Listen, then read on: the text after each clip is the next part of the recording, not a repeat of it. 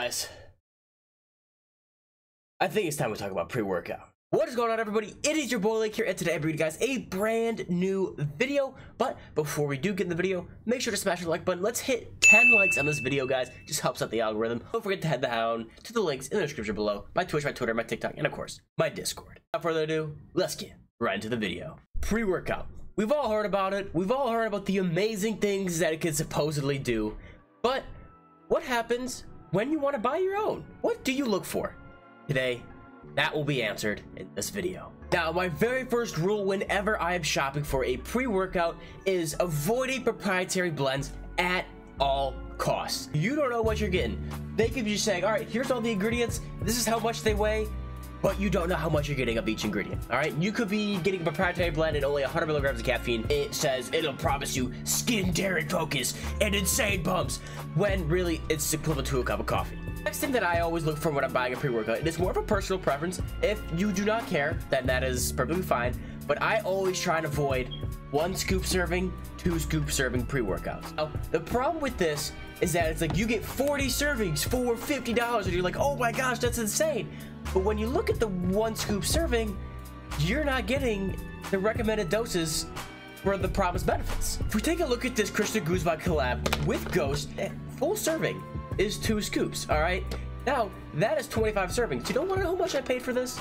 Over $50. It's over $2 per serving. That is why I do love companies like Rise, and no, this is not a sponsored video whatsoever. Right here, you get 30 servings. I pay like $45, depending on where you get it. You get the full dosages for everything that you would want in 1 scoop. And they do it without promising you get 40 servings or you get 50 servings per tub, when in reality, you're getting half servings.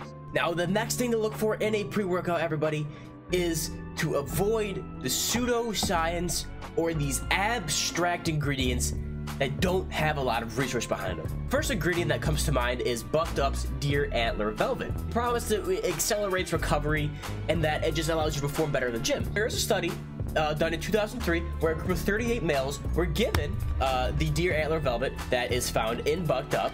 Showed to be inconclusive. There really was no endocrine, red blood cell mass, or VO2 max changes in any of the 38 males. So the study showed that there were very inconsistent findings and that there was no real backing behind the Deer Antler Velvet that Bucked Up was promising. I suggest you all look for ingredients that have been highly studied throughout the industry, that have had hundreds upon thousands of studies and theories behind them. For example, caffeine. Now, there was a study done in 2021 that took 40 male handball athletes, and they were each given 9 milligrams of caffeine per kilogram of their body mass. This study was done in order to see if that amount of caffeine would be able to decrease the amount of time it took to contract the muscles. The muscle studied in this was the gastrocnemius medialis. Contraction time did actually decrease from 20.3 milliseconds to 18.43 milliseconds, give or take 3 milliseconds or so. Anywhere from 3 to 9 milligrams of caffeine per kilogram of body weight will actually improve mechanical activity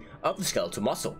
It is recommended that you take anywhere from 3 to 6 grams of L-citrulline in order to get the positive effects. Now, L-citrulline is actually commonly found in watermelon. It can actually increase the amount of L-arginine in your body and decrease the blood pressure.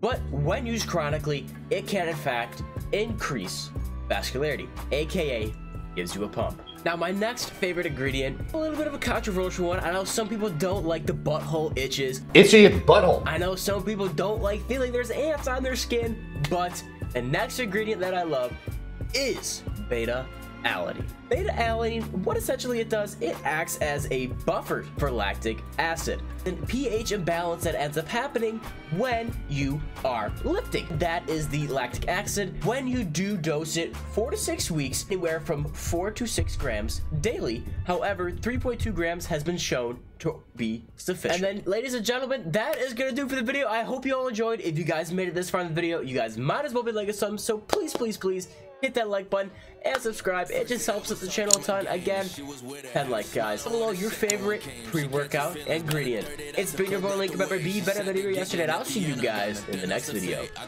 Peace. Bad. Miss get to the bag. Thrill seeker, she just wanna move it fast. And my shawty, she bad. On cam, throw it back. Get that bread by any means. Shake that ass, cause my shawty, she bad. She finna finesse with the